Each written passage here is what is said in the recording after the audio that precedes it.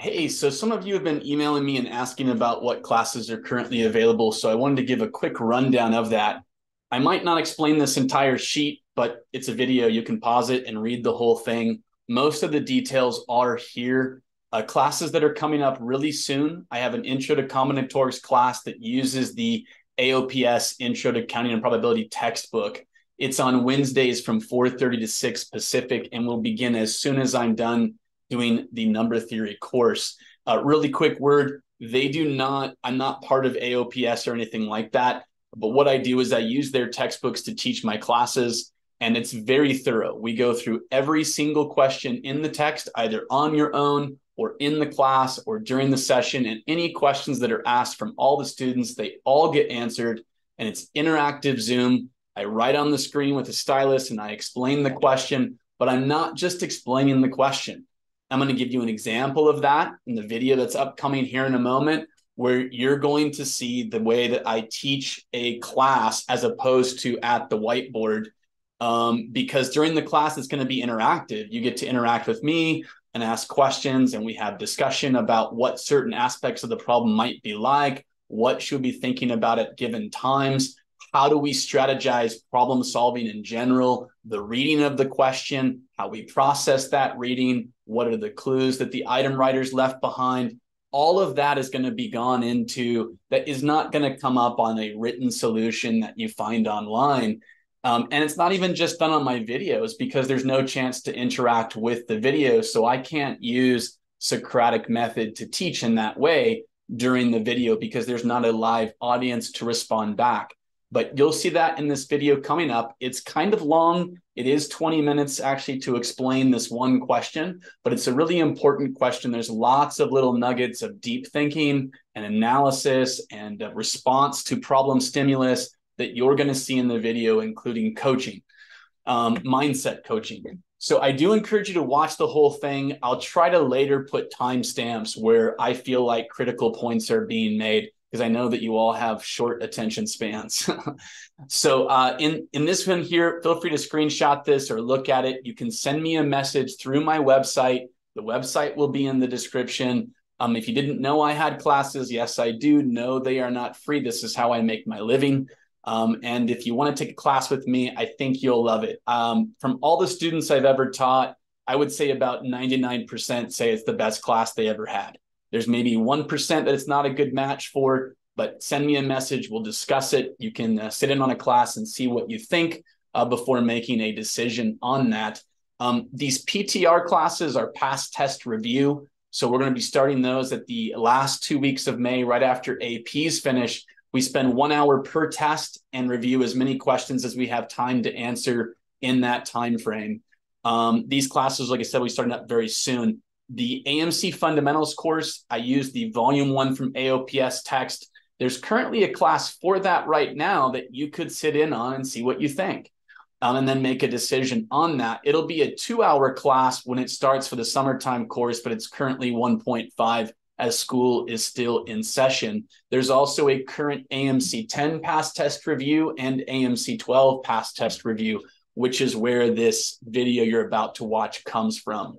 So if you have any interest in any other textbook to be taught, one I really want to do right now is the Geometry School Level Edition, but it's really quasi-competition level. And I'm going to be using the book that I promote on my page, which is the McDougall Little Orange Geometry textbook. It's from like the 90s or late 80s or something like that. Phenomenal text. It will really give you an in-depth look at geometry, better than any of the modern textbooks will. So send me a message if you're interested. You can do it through my website. There's also an email listed on my About page, and we'll go from there. With no further ado, let me know what you think of this explanation. Again, I apologize for the length. That was a little longer than I would have liked, but there's nothing I can do about that. It's just the way the problem kind of unfolded and the explanation unfolded. Good to see you all. Have a great one. I will see you soon. This is a great question. In this year, it was actually question 25 on the AMC 10. And there's really important insight into understanding proper thinking processes and things in the later questions on the test. In other words, The number 18 was 25? Say again. Problem Number 18 was 25. Yeah. Oh, So there, we're going to have to rely on, some observations that we have to capitalize on. We first have to make the observation, then ask, what does that mean? And how could I use that? Or why is that there? Why? It's a peculiar, you can think of it like a bunch of string all up in this knot, and there's various, yarn or something, and there's various pieces of the yarn coming out, and you just grab one of them and you pull on it, and suddenly the whole thing unravels. That's exactly what will happen in this problem.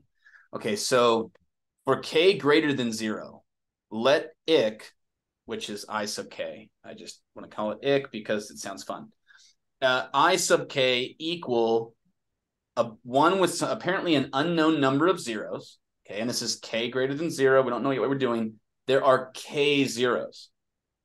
Okay, so we got that. Let's make an example, because what I like to advocate between the 1 and the 6, I like to advocate that you don't keep reading.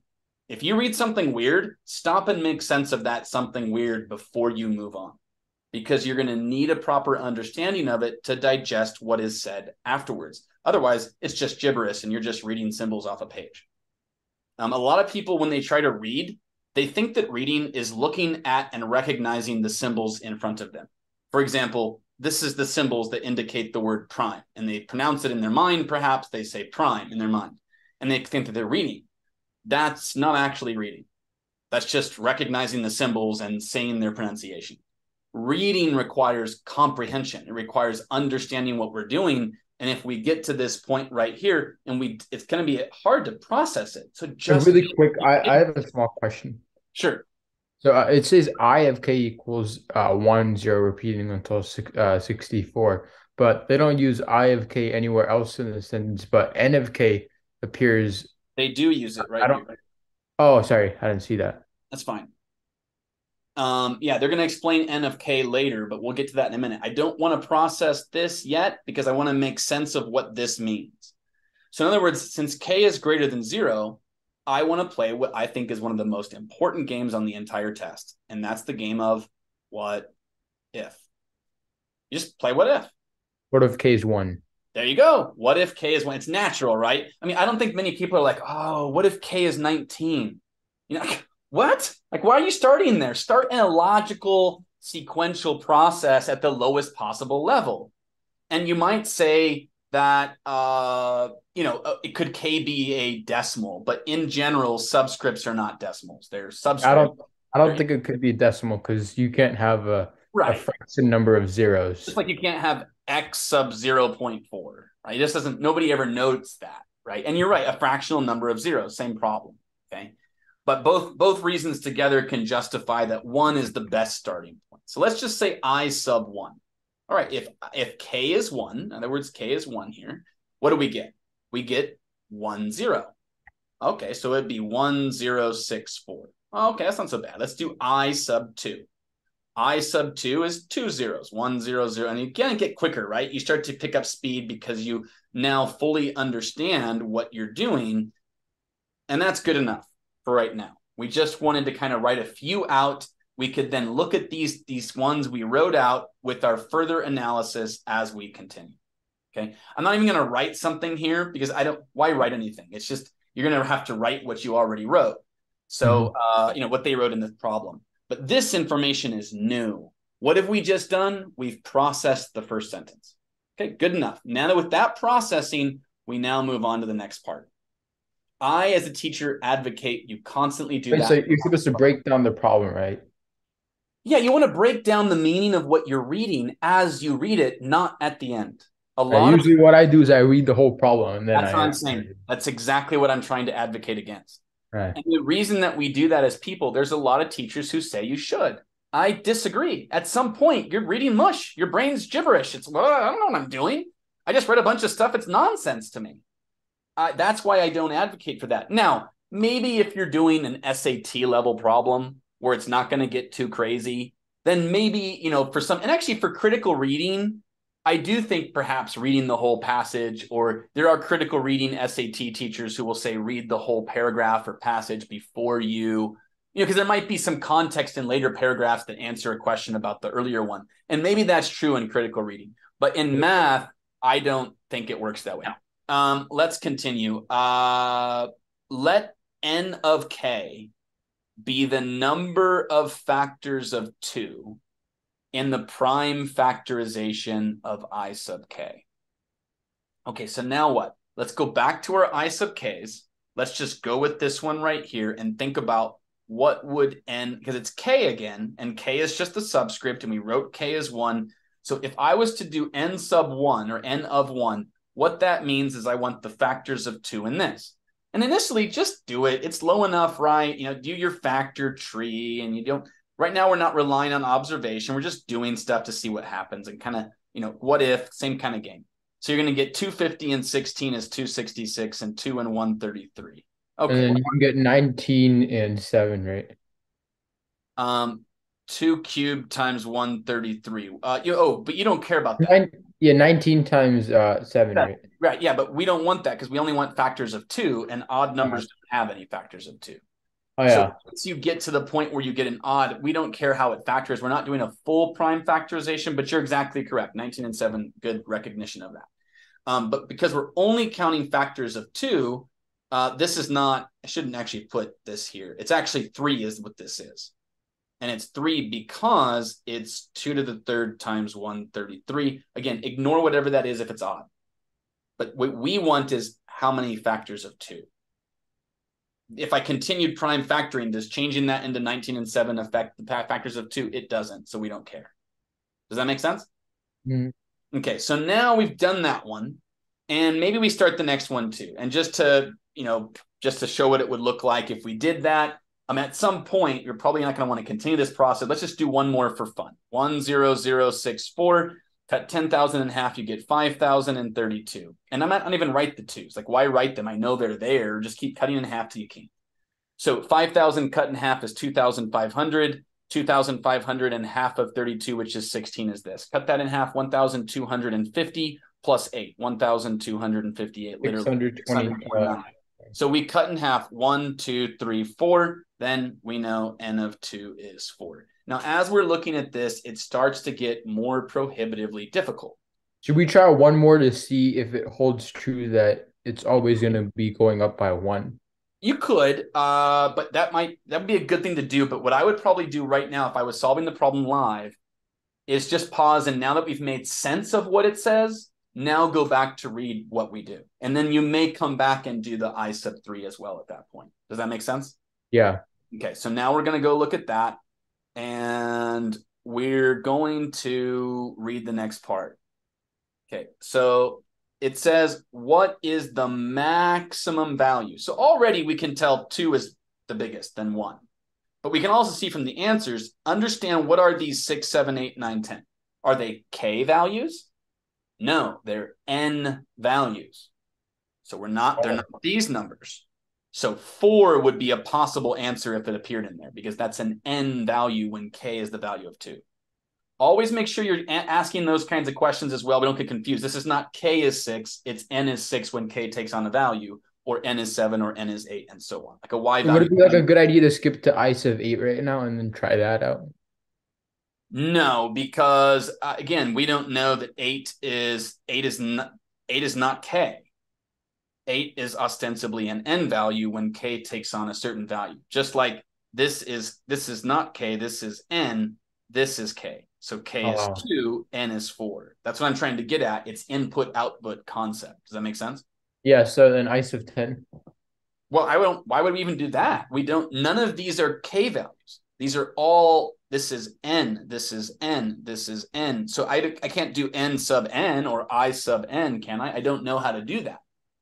So as a result, don't jump to these at all. Okay. If we can't think of what I'm about to say and you're stuck and you just don't know how to go any farther, there would be 2 paths that you would take ostensibly. One might be continue with this process for I sub 3.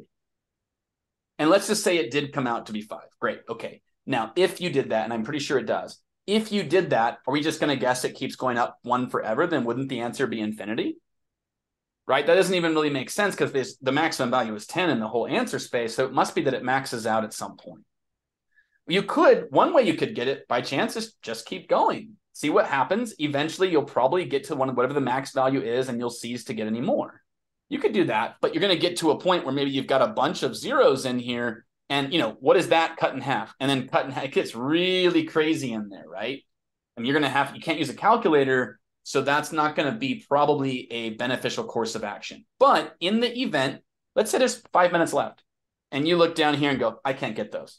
Okay, then do it. Take your time and run the 5 minutes all through 18. I don't have a problem with that. It's better than skipping, right? But what we still want to do right now is we haven't done any analysis about creative thinking. All we've done is manipulated based on their words to see what happens. That's great. That's a good starting point. Now we want to ask more challenging questions. Now we want to take observations. So big picture, what are they asking us to find when they ask this question? Not just that it's n, but specifically, what is it we're looking for in this problem? We're looking for n of k. Okay, but what does go back to what n of k represents? It's the number of factors of 2 in the That's prime. it. So the answer that we're giving is a number of factors of 2. That doesn't make sense. What do they mean number of factors? Because when you prime factorization it, there's not going to be any multiples of 2. They're just going to be 2 itself. Yeah, that's what happens. That's what they want. That's why this is 3, because there's 3 factors of 2. Oh, okay. They want the exponent then. Yes, that's what we mean by fact. Yes. Sorry, I should clarify that earlier.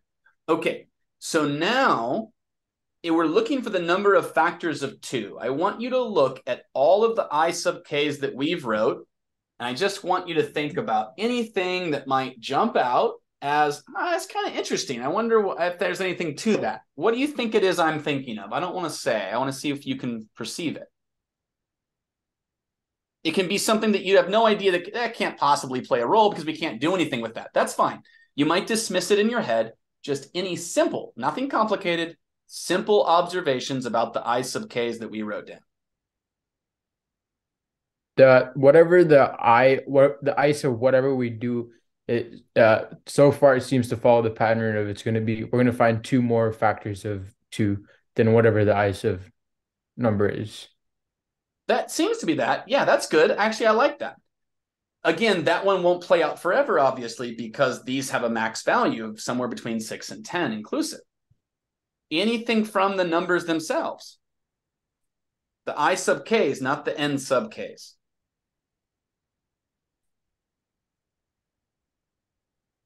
Well, what's your question? I want you to analyze the I sub k values written in this stack right here. And I want you to tell me anything in there that connects to the actual question they're asking, which is something about the number of factors of 2. Anything you can think of that connects those 2 ideas. I don't know. This kind of makes me think of the 2048 game, but factors are kind of different in that. Yeah, I mean, it does. Why does it make you think of that, though? Because 1024 is one of the factors. That's good. 2 to the 10th is 1024. Yeah. Anything else? You can look at those values and identify something. All of them are divisible by 2. For sure, because it's an even number, right?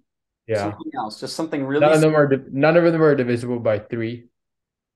Okay. Yeah, that would be correct because the sum of the digits is always 11. I like that. That's a good one. Something that connects to powers of 2.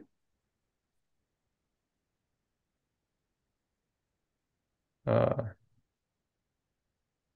overthink it. Just really basic. I would bet a 5th grader could tell us this answer, for instance. A 5th grader who studied. Don't worry about if it's going to help us. Just really simple recognition of a connection. Because I know your brain has seen it, and you just don't realize you've seen it because you probably already dismissed it.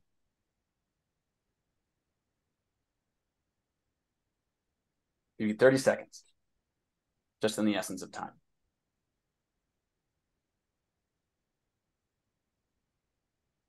Each one has something in common. You've recognized that they're not. 10 to the 64. Oh, why is that? How does that connect to factors of 2? Because 2 to the power 6 is 64. Interesting. Wait, that's important?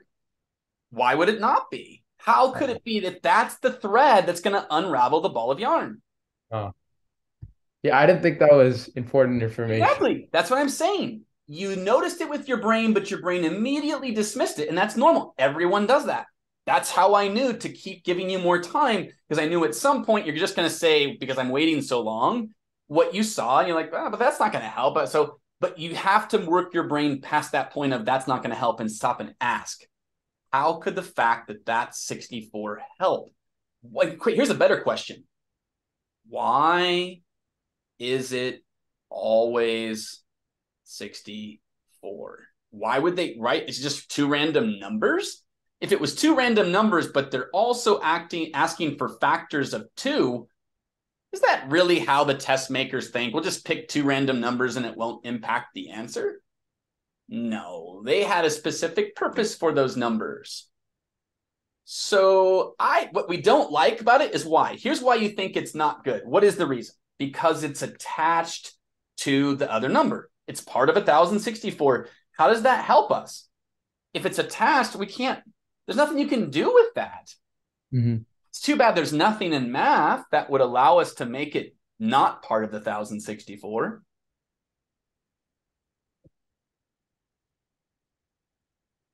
That's not a rhetorical statement. I want you to think about what I'm hinting at.